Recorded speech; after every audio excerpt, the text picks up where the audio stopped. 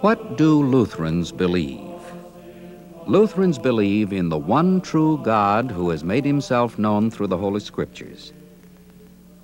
In the Scriptures, we learn that the true God is the Holy Trinity, Father, Son, and Holy Spirit, three persons in one eternal Almighty God.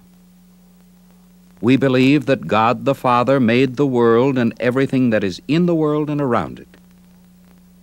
He created all things to his satisfaction, then brought his creation to a climax by making man. Man was made different from all other living beings. He was given soul and mind. Created in God's image, he knew God's will and was in full agreement with it. He was like God in holiness and righteousness. Man is no longer as God created him. Why? Because he sinned. Under the temptation of the devil, he became disobedient to his Creator, wanting to play the role of God. By sinning, he became alienated from God and now could see him only as the God of wrath. The result? Pride, hate, greed, envy, and everything they bring.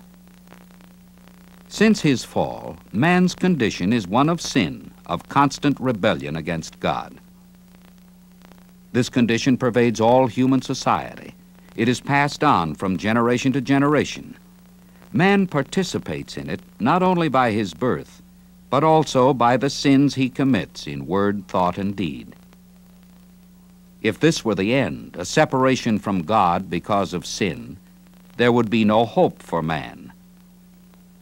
Most people realize their desperate situation and try to get out of it. The unfortunate thing is that man is not capable of getting out of it or correcting it. Man is sinful, God is perfect. The entire situation seems hopeless, and it would be, were it not for the love of God, our Heavenly Father.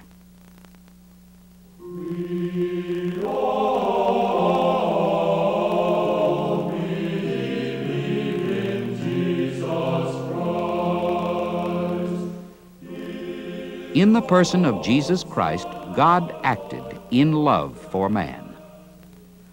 God knew man because he had created him. He well knew that man had done nothing and could do nothing to win his own salvation. In the person of Jesus Christ, the Son of God became a true man. He was in all respects like other men, except that he had no sin. Though true man, he was and still is the Son of God. He was born by the direct action of the Holy Spirit. Born of the Virgin Mary, he grew up and lived on the earth as a man among men. He began his public ministry by saying, "The time is fulfilled, and the kingdom of God is at hand. Repent and believe the gospel." He taught that God so loved the whole human race that he gave his only Son as its Savior. Only God in his love could and did reestablish the communication that had been broken by man's sin. He said, "I am the way and the truth and the life."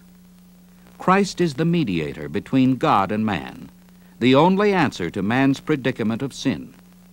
Christ showed himself as proof of God's concern and love. Christ did more than speak about the way of salvation. He also acted, and in a way so complete that his act need not be repeated. He took on himself the wrongs, the evils, the sins of all mankind, sacrificing himself on the cross and dying for all men. On the third day he rose bodily from the dead, thus proclaiming that he was truly the Son of God, announcing that the sacrifice he brought for sin was complete and accepted by the Father, and assuring us of our resurrection on the last day. When Christ ascended into heaven, the mission and message of salvation were carried to the world by his disciples.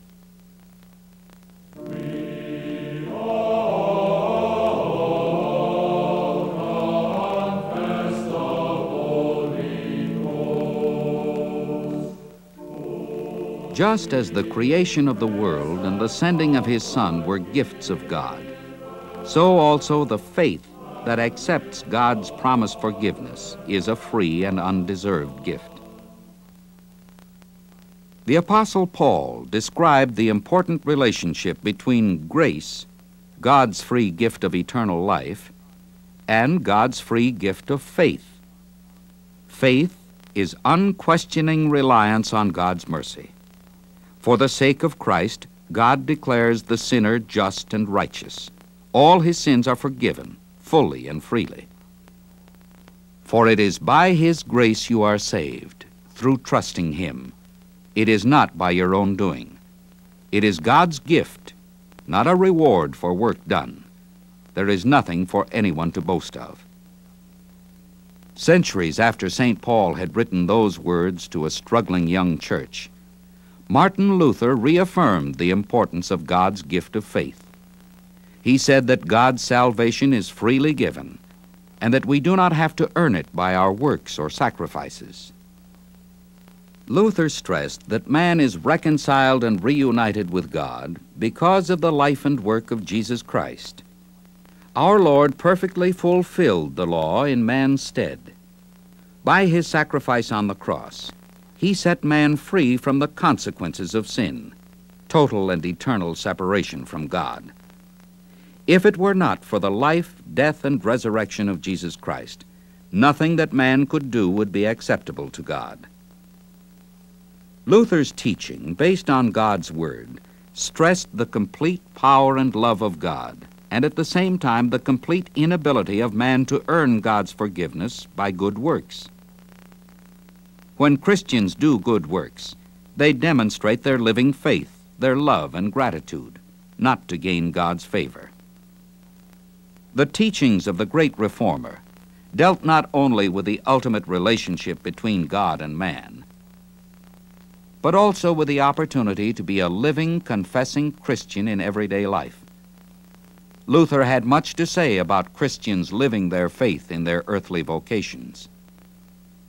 It is the Holy Spirit who, through the Word and the sacraments, gives Christians the power and strength to live from day to day. Luther looked at the Christian in the world and called him both righteous and a sinner. We are righteous and holy because God, for Christ's sake, has forgiven us all our sins. By his death, resurrection, and ascension, Christ established our way to everlasting life. At the same time, we are sinners. We sin very much every day. We are still fallen men, and therefore are in need of daily repentance. The need for strength from God is seen in our weakness. This need is fulfilled by the Holy Spirit. We've already said much about the Scriptures as the Word of God. As such, they are the inerrant source of our knowledge of God, and also the basis of our teaching about how our lives relate to God. The Word of God is important in our lives. The Holy Spirit comes to men through the Word of God. Wherever the Word of God is preached and the truths of God's love for us are taught, there the Spirit is working. The Holy Spirit works also through the sacraments to create and sustain faith, to draw us to Christ, and to keep us in fellowship with Him. Lutherans count two sacraments, holy baptism and the sacrament of the altar. I baptize you in the name of the Father, and of the Son, and of the Holy Spirit. Through the sacrament of baptism, a person born in sin as a member of a fallen race is rescued from the kingdom of the devil and brought into the kingdom of God. When we call baptism a means of grace, we mean that it is a channel through which faith is created and strengthened. Divine grace, forgiveness of sins, the promise of eternal life are given. In holy baptism, the one baptized is given the forgiveness of sins. Baptism declares and mediates God's acceptance of man for the sake of Christ. This is my body, which is given for you. This is my blood of the new covenant, which is shed for the remission of sins. The sacrament of the altar, or Holy Communion, is a sacrament in which the true body and blood of our Lord Jesus Christ are present through the working of God's Word and are received by those who commune. The body and blood come to us in, with, and under the bread and wine, and join us with Christ, who died and rose for us. The Lord's Supper reminds us that we, together with all who participate in the sacrament, are fellow members of God's family.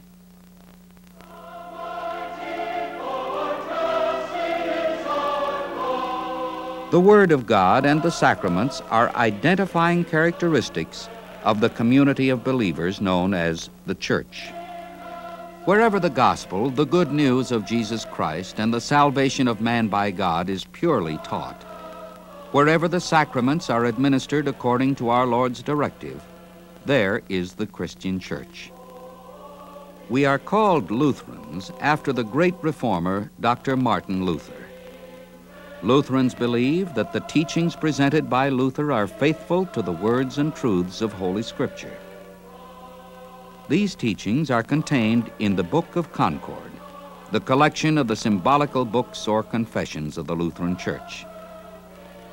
The Book of Concord, as an explanation of the teachings of Scripture, deals not only with the matters we have briefly mentioned here, but also with the all-important matters of prayer, personal Christian life, eternity, the church, and others.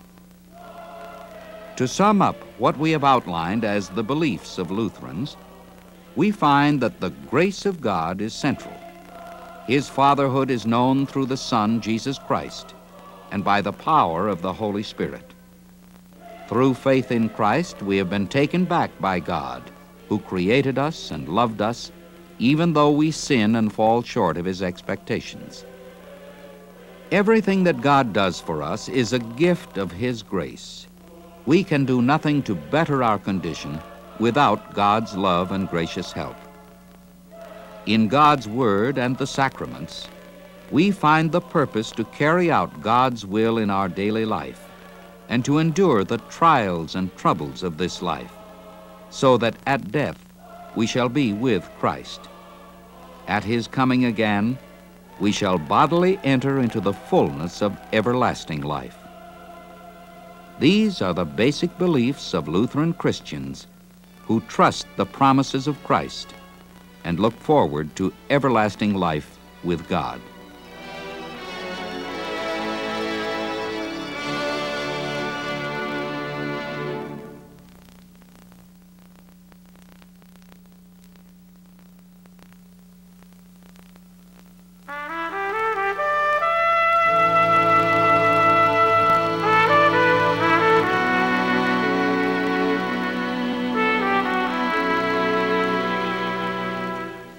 The 12th and 13th centuries saw a development in Central Europe that not only laid the foundation for the events of the history-changing Reformation, but made them inevitable. Times were prosperous. The family was a vital and well-housed institution. Morals, thoughts, and manners became freer. Festivals, fairs, pilgrimages, and travel had become a way of life. Over, under, and through this prosperity and new freedom of thought and movement lay the Church. The years had brought corruption on all levels, as much to the parish clergy, perhaps, as to the prelates, the church leaders. The historian Johannes Jansen says of the abuses of the German Church on the eve of the Reformation, "The contrast of pious love and worldly greed, of godly renunciation and godless self-seeking, made itself apparent in the ranks of the clergy. Preaching and the care of souls were altogether neglected. Perhaps this worldliness of the local bishops could have been overlooked if the popes had not made demands that became excessive. It became general knowledge in Germany that the taxation from Rome had become unbearable. Consecration fees were unduly raised.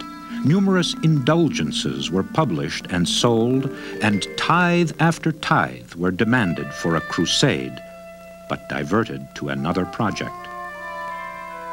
A multitude of factors, ecclesiastical, intellectual, emotional, economic, political, moral, were all coming together after centuries of suppression to throw Europe into change and upheaval and set the stage for Luther.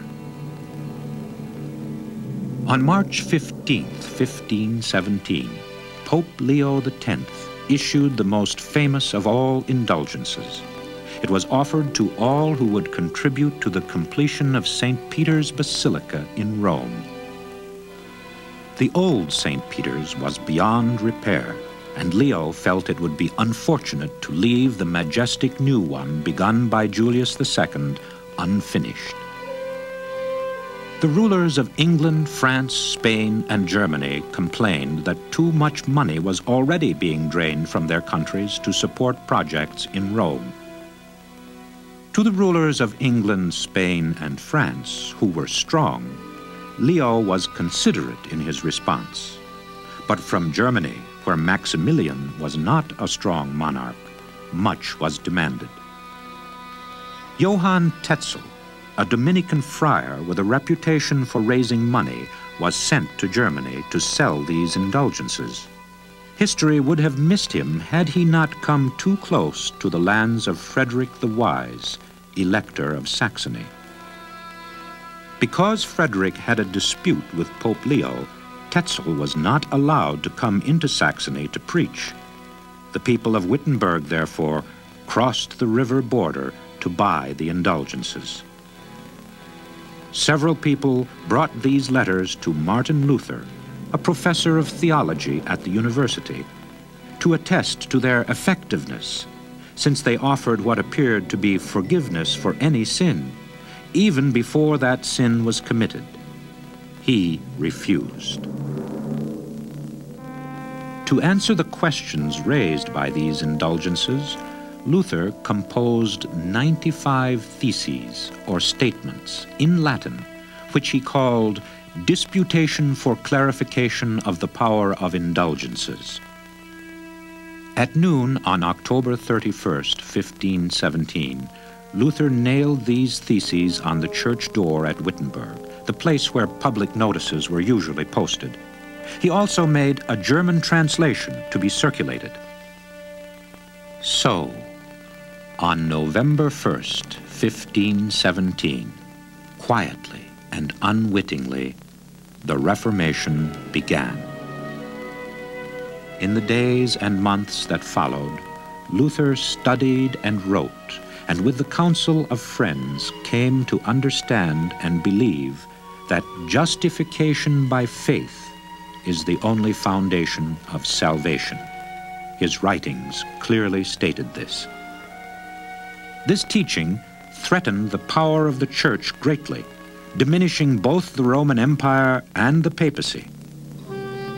Therefore, a diet or council was called on April 17th, 1521, to hear Luther testify concerning his teachings and his books. Luther, in his monastic robes, stood before this awesome court of princes, nobles, mayors, and bishops. He admitted that the books displayed were indeed his. When he was asked to recant what he had written, he faltered and asked for a day's time. On April 18th, facing an even larger audience, Luther responded to the demand to recant. In German, so his response could be understood by all, he said, "Unless I am convicted by the testimony of sacred scripture or by evident reason, my conscience is captive to the word of God. I cannot and I will not recant anything, for to go against my conscience is neither right nor safe. God help me. Amen." Luther turned to Gutenberg's printing press to make the news of the Reformation available to all. He wrote profusely, and his books sold widely. 1,400 copies were bought at one Frankfurt fair. Even in Paris, Luther's works outsold everything else. Erasmus wrote in 1521, Luther's books are everywhere and in every language. No one would believe how widely he has moved men. But the sacred scriptures, which proclaimed justification by faith, were not available to the people who could not read Latin. Although a variety of translations of the Bible into German had been made by this time, they were full of errors and awkward. Luther felt it imperative that a popular translation of the Bible should be available to everyone. He said, "We must ask the mothers in their houses, the children in the street, the common people in the marketplace. We must be guided by them in translating. Then they will understand us and will know that we are speaking German to them." Luther's crowning achievement as a writer was his translation of the Bible into German. The New Testament was published in 1522, the Old Testament in 1534. Now the Bible could be read by those for whom it was intended. In performing this monumental religious work, Luther also inaugurated German literature and established a literary and popular language for Germany. Together, Luther and Gutenberg changed the religious, educational, and literary face of the world. Luther's writings cover a wide range of subjects. His table talks were recorded by students and guests at his table and were published uncensored. They give an insight into the man behind the powerful writings which challenged the Roman Church. But over and over again, he came back to study, write, and preach about what he called his solas, the Latin word for alone. Scripture, justification, and faith. Luther speaks of the Bible as being in a class by itself. He likens it to Christ, both human and divine, telling us what no book written by mere men could possibly tell us. He said, "Though people were to place all books of all faculties on earth before us, we still could not acquire from them a knowledge of the origin of Adam, sin, and death, or of the effect of sin, for Holy Scripture alone teaches these things. This is why we should study it, for through it we become wiser than the entire rest of the world. Whoever does not consult Scripture will know nothing whatever. Now we know how we are to die, whence we are to go, also how we may escape death and the devil, who has redeemed us, and how we are to get these great treasures. These things we learn only from this book of Holy Scriptures." According to the scriptural doctrine of justification, God, for Christ's sake, has forgiven the sins of all men, past, present, and future. Luther says of justification,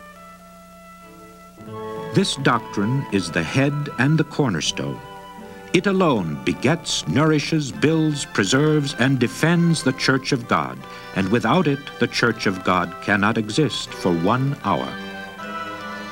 In a sermon written for the Monday after Pentecost, Luther affirms the conviction that Scripture is the Word of God, guaranteeing the certainty of our justification by faith alone.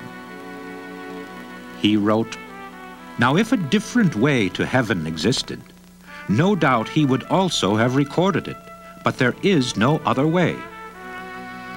Therefore let us cling to these words, firmly place and rest our hearts upon them.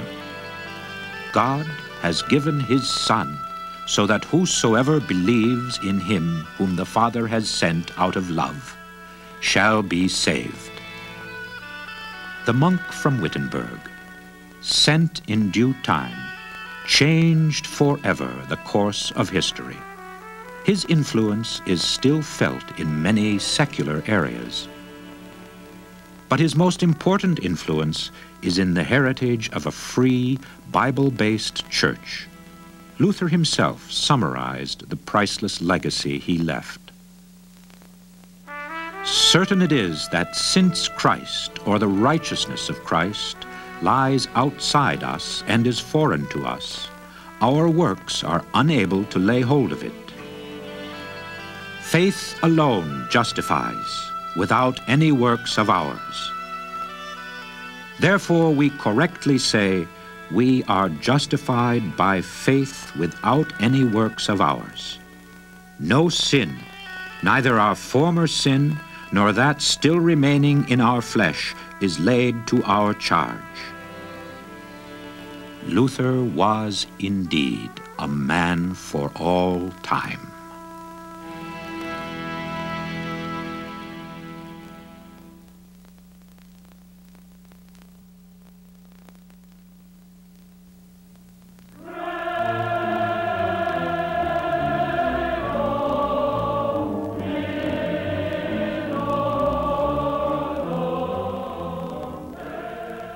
Unless you know Latin, or are familiar with the Mass in B minor by Johann Sebastian Bach, you probably did not realize that the choir was confessing its Christian faith, singing, "I believe." Quite likely, this confession of faith is more familiar.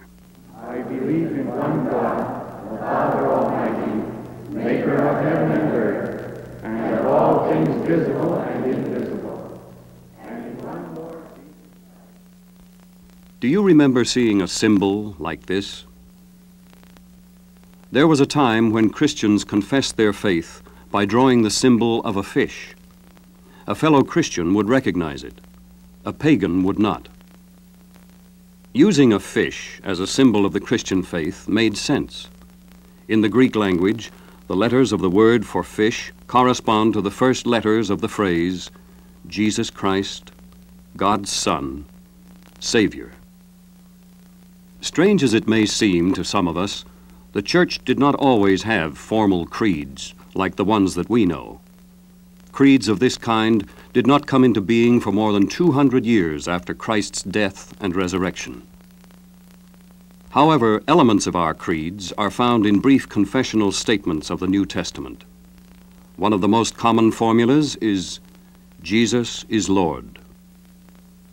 Another example is Peter's confession, You are the Christ, the Son of the living God.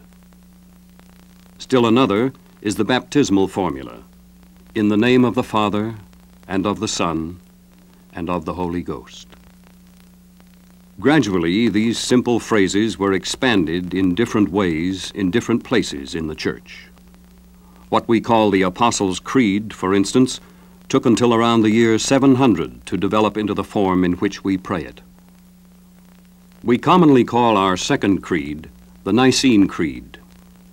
Although a similar but shorter creed was adopted in 325 at Nicaea, a city near Constantinople, the creed we call the Nicene Creed actually seems to have been shaped and adopted by a council of the Church that took place in Constantinople in 381. The purpose of the council was to settle doctrinal arguments about the deity of Christ and of the Holy Spirit. You recall the classic phrases in which the creed describes Christ. God of God, light of light, very God of very God, begotten, not made, being of one substance with the Father.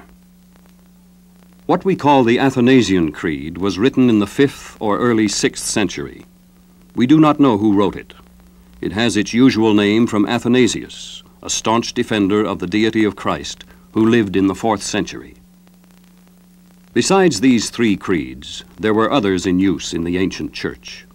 The Apostles', the Nicene, and the Athanasian creeds are called ecumenical or Catholic creeds because so many Christians of so many denominations and in so many periods have accepted them. Lutherans interpret or explain Scripture and the Christian faith in a collection of writings they call the Book of Concord. Sometimes they are also called the Lutheran Symbolical Books or the Lutheran Confessions. They include the three ecumenical creeds, the Augsburg Confession, the Apology, or defense of the Augsburg Confession, the Smalcald Articles, the treatise on the power and primacy of the Pope, Luther's two catechisms, the Formula of Concord, and the introduction to the Book of Concord. You might wonder, why should Lutherans have their own confession if a large part of Christendom already had three general confessions? You might also ask, isn't our first concern to confess that we are Christians rather than Lutherans? Going back into history, we remember that Martin Luther, professor of theology at the University of Wittenberg, nailed 95 theses or academic propositions to the door of All Saints Church in Wittenberg, Germany on October 31st, 1517. It's important that we listen carefully to what Martin Luther was saying here in the very first statement. When our Lord and Master Jesus Christ said, "Repent," he intended that the entire life of believers be one of penitence. The 95 Theses reflect years of study of the Holy Scriptures by Luther.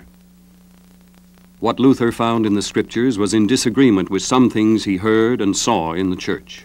In his theses, Luther was raising questions for discussion and debate in the interest of right teaching and right living in the church.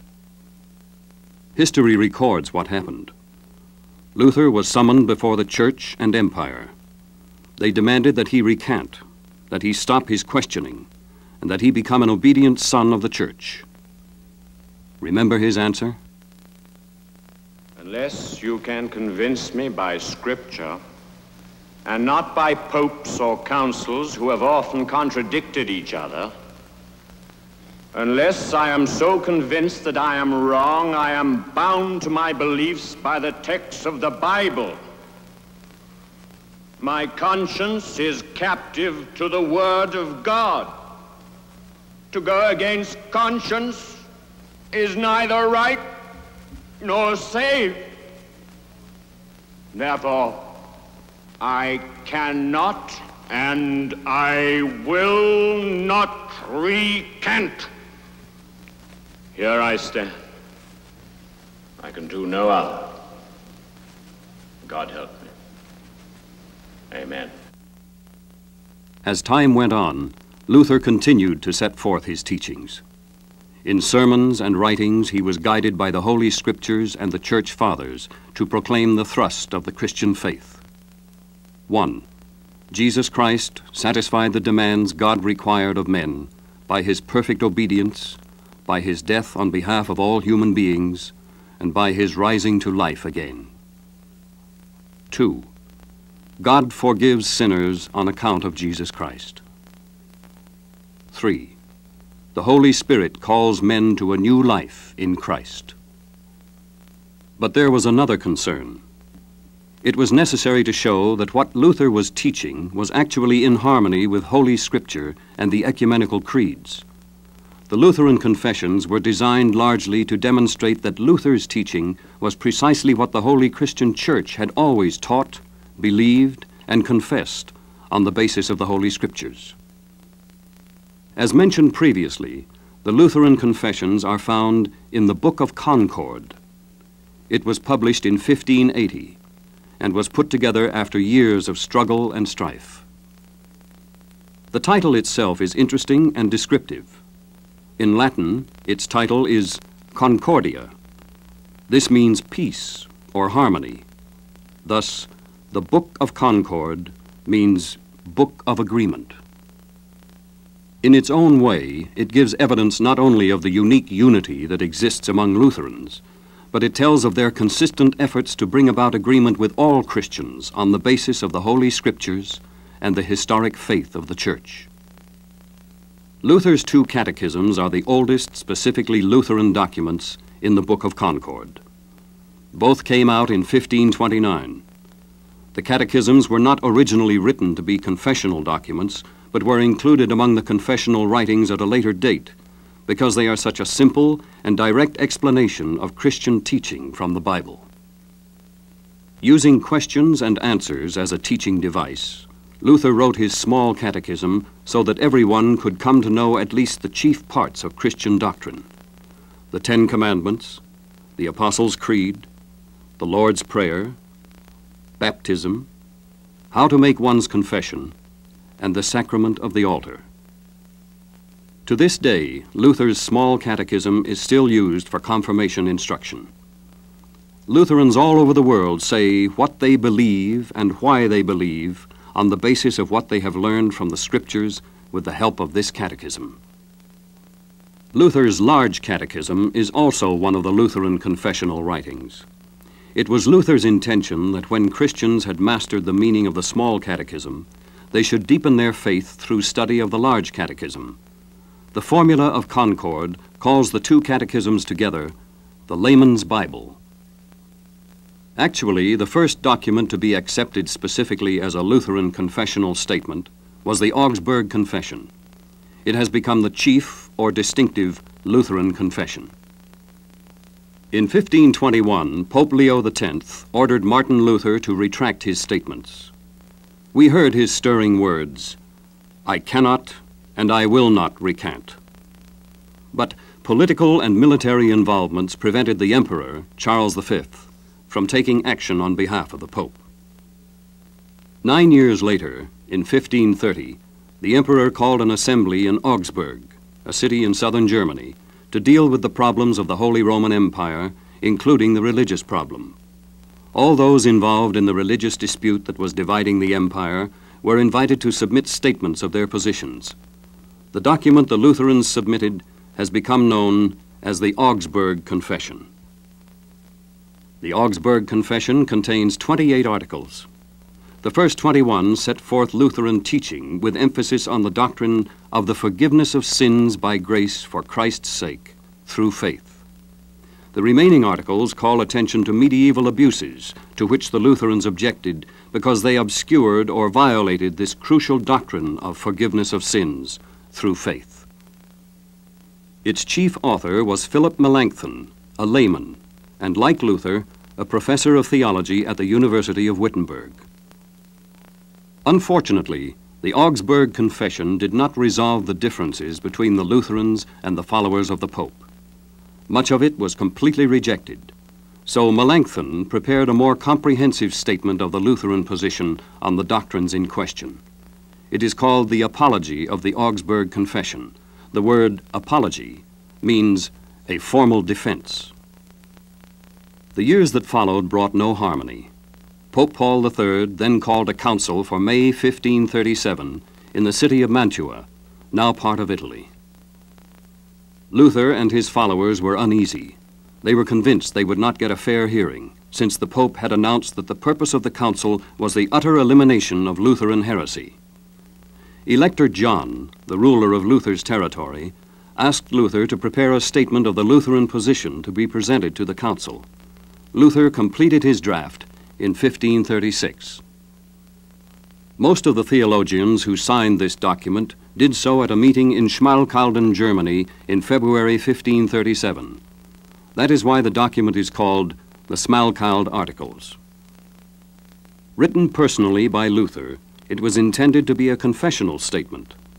The three-part statement outlines the Lutheran position on such points as the Trinity, the person of Christ, the Word of God, the sacraments, etc. Near the end of the Schmalkald Articles, Luther sums them up in characteristic style by saying, "These are the articles on which I stand, and if God so wills, I shall die on them." After Luther's death in 1546, many of his followers went their own ways. Some wanted to compromise with Reformed doctrine, and others wanted to press Lutheran teaching to harsh extremes. Confusion and controversy reigned for 20 years. Then a group of theologians, led by Jacob Andrier and Martin Chemnitz, produced a doctrinal statement designed to reunite the majority of Lutherans. The document was known as the Formula of Concord. So it was that in 1580, a half-century after the Augsburg Confession was written as the first official statement, the Lutherans published the Book of Concord. It contained all their confessional writings. Lutherans were now united not by a man called Luther, but by a common faith. They stood solidly on the Holy Scriptures, the faithful Word of God in which Jesus Christ is revealed as man's Savior from sin. So 1580 was the date of the Book of Concord. Lutheranism was then a half-century old. How is Lutheranism getting along now, some 400 years later? More than 70 million people call themselves Lutherans. After the Roman Catholic and Eastern Orthodox churches, they constitute the largest denomination in the world. And these 70 million are not all Germans or Swedes or Norwegians. They are found in almost every country of the world, in almost every walk of life. Lutheranism is known for its staunch obedience to Scripture and the confessions, and thus emphasizes the teaching role of the Church. The Lutheran confessions are still valid and living documents today, because the gospel to which they bear witness is still alive and powerful, as it always has been and always will be. The Lutheran symbolical books still form the doctrinal basis for Lutheran church bodies. The Lutheran confessions also form the doctrinal basis on which individual congregations are organized. Lutheran congregations and church bodies still require their pastors at ordination to pledge their obedience to the doctrinal content of the Lutheran confessions. Many changes have taken place since the Lutheran confessions were written. These changes have affected all Christians. But the Lutheran confessions must always be seen in their relation to the Holy Scriptures. The Lutheran confessions are alive and make an impact today because they faithfully adhere to the Word of God. The Word of God is the only source and norm for Christian teaching, believing, and living. What do you find in the Lutheran confessions? Topics like conversion, faith, the Word of God, and the Holy Sacraments. But through them all you see Jesus Christ, through whom God offers salvation to all men. The Lutheran confessions spell out what Lutherans believe, confess, and teach. More important, though, the Lutheran confessions clearly state what a gracious God we have in Jesus Christ.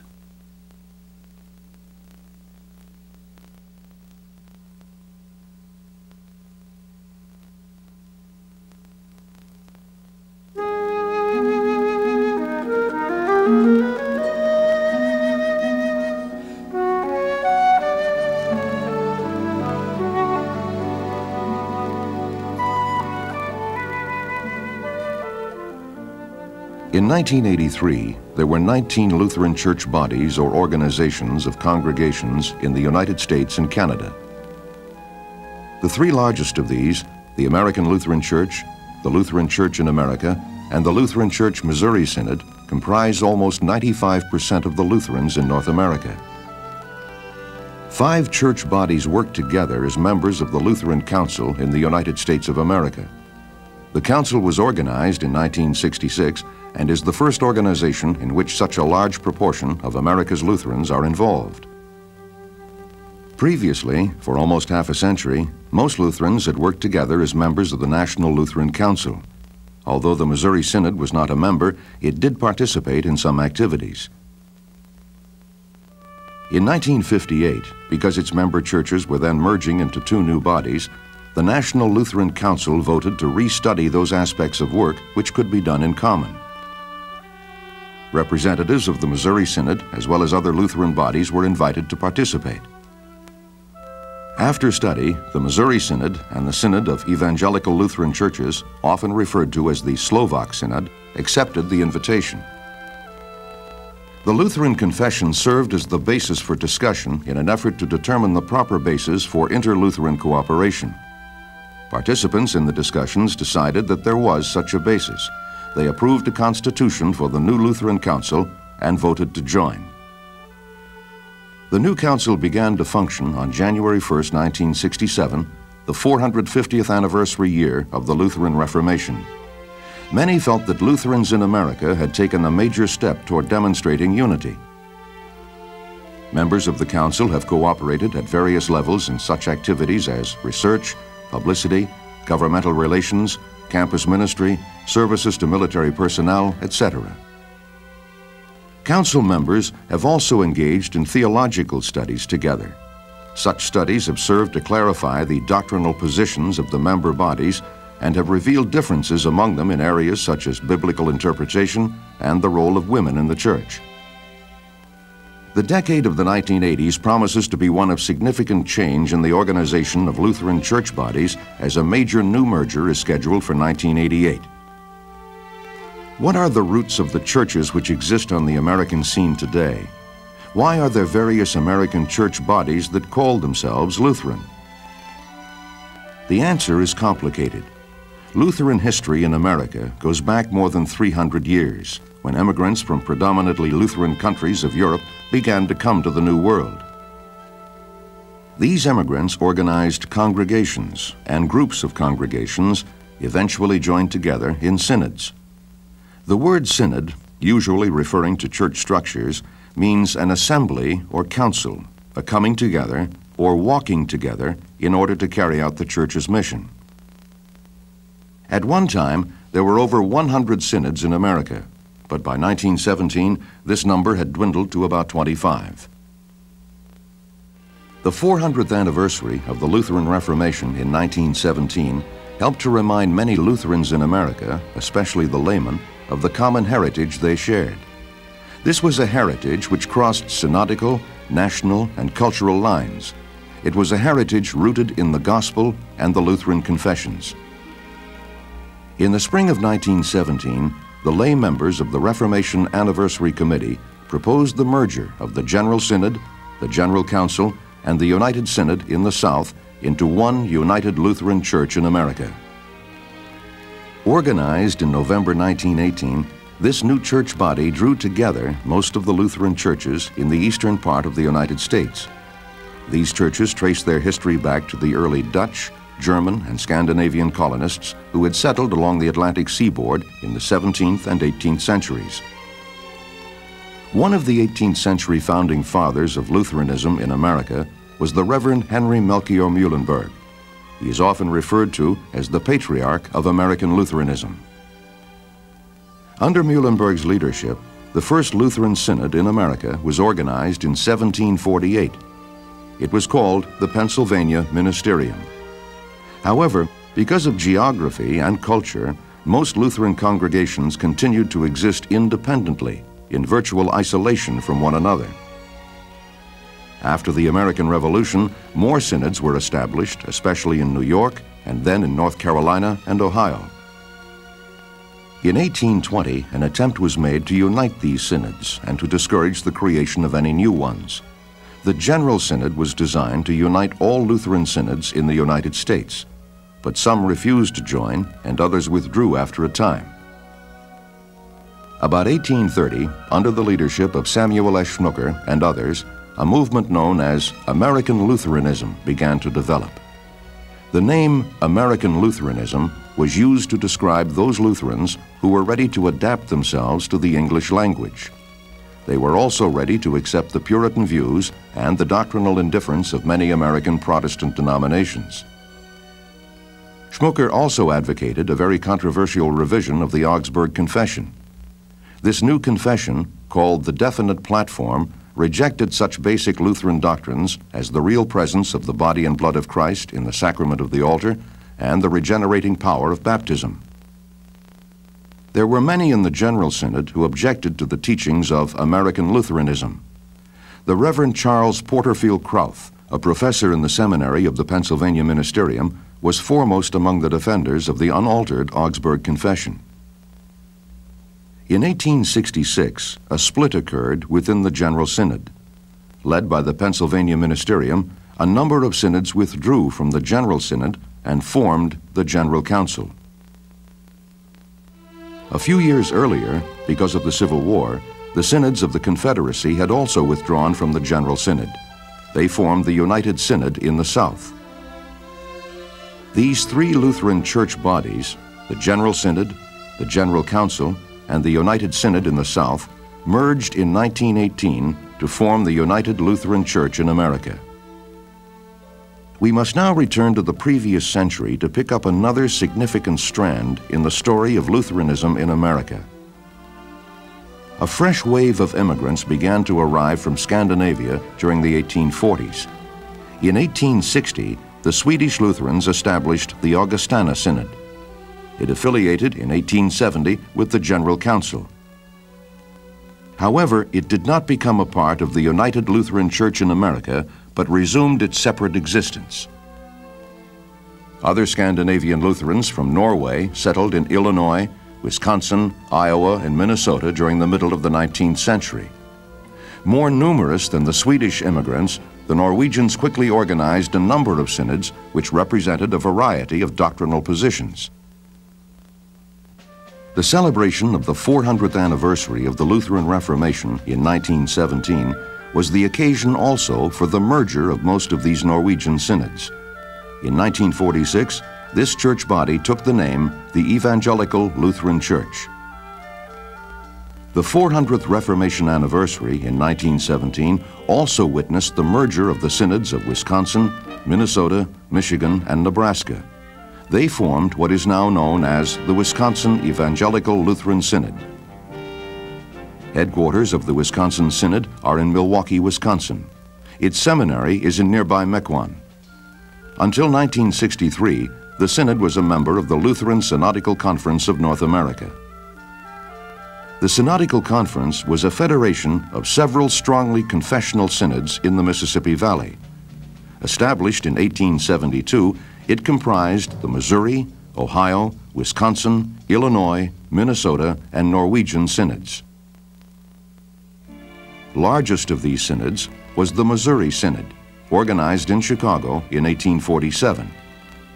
The Missouri Synod's charter congregations were located in Michigan, Ohio, Indiana, Illinois, and Missouri. During the half-century following the organization of the Missouri Synod, several million Germans emigrated to the United States. Many of them were Lutherans. With strong support from some Lutherans in Germany, the Missouri Synod attempted to provide a ministry for the immigrants who settled mostly in the Midwest. First president and theological spokesman of the Missouri Synod was Carl Ferdinand Wilhelm Walther.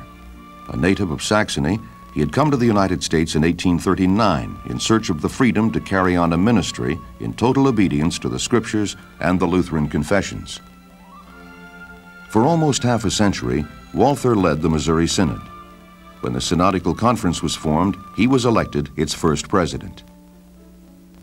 In 1880, as a result of a dispute over the doctrine of predestination, the Synodical Conference began to break up.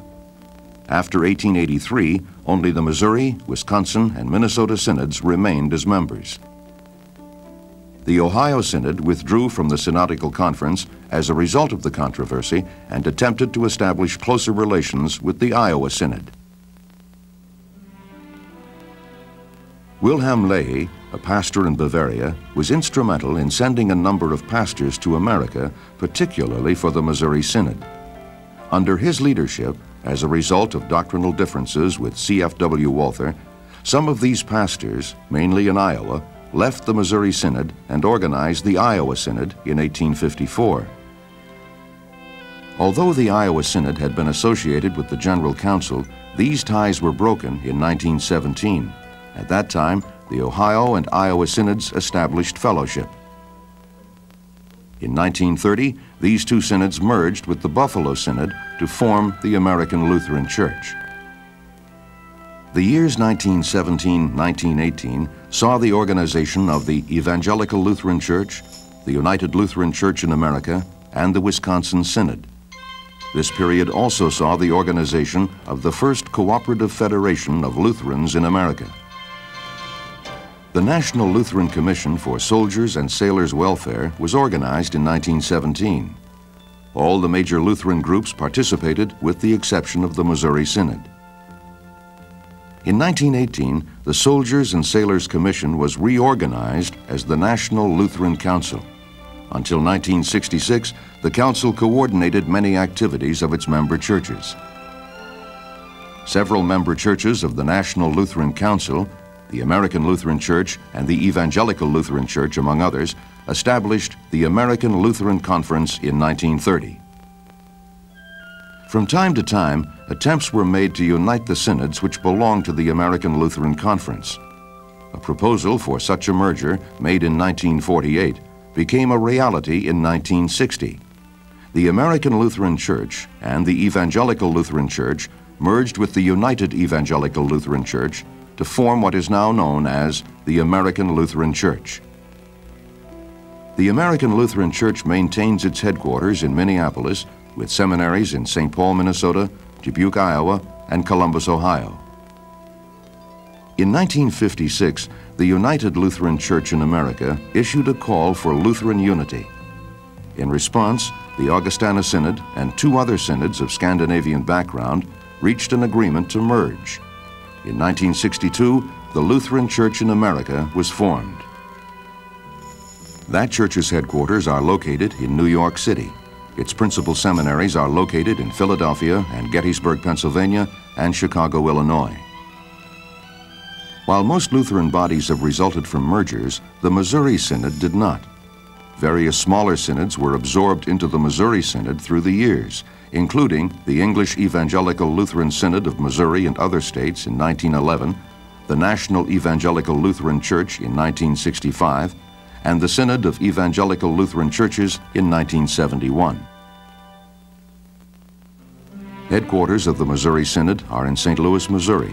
Its seminaries are in St. Louis and Fort Wayne, Indiana. So it is that today there are three major Lutheran churches in the United States: the Lutheran Church in America, organized in 1962, the American Lutheran Church, organized in 1960, and the Lutheran Church Missouri Synod, organized in 1847.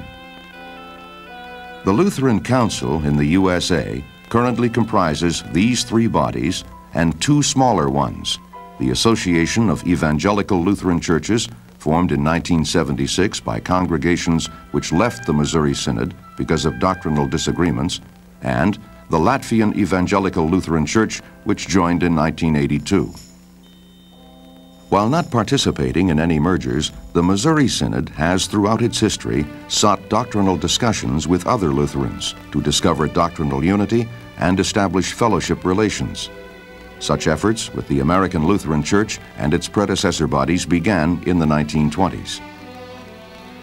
Fellowship between the American Lutheran Church and the Missouri Synod was established in 1969, but difficulties soon arose over the question of ordaining women to the pastoral ministry and differing approaches to biblical interpretation.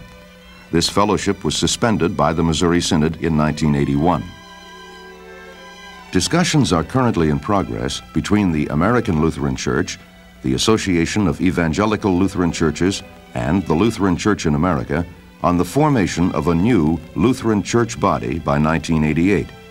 Such a merger will mean major changes in the Lutheran Council, and efforts are also underway to determine new ways in which the various Lutheran bodies may carry on cooperative projects. Change is also in the works in this decade for Lutherans in Canada. The Evangelical Lutheran Church of Canada, formed in 1967 by congregations of the American Lutheran Church, is currently engaged in merger discussions with the Canada section of the Lutheran Church in America. Meanwhile, Canadian congregations of the Missouri Synod are working toward the formation of an autonomous church body. At the present time, altar and pulpit fellowship does not exist between all of the American Lutheran churches. They nevertheless continue to seek ways of giving greater witness to the unity they have in Christ and in a common commitment to the symbolical books of the Lutheran Church. The unity that exists in the church exists in Christ. All expressions of that unity that may be established in the future must also be established in Christ, for He alone is Lord of His church.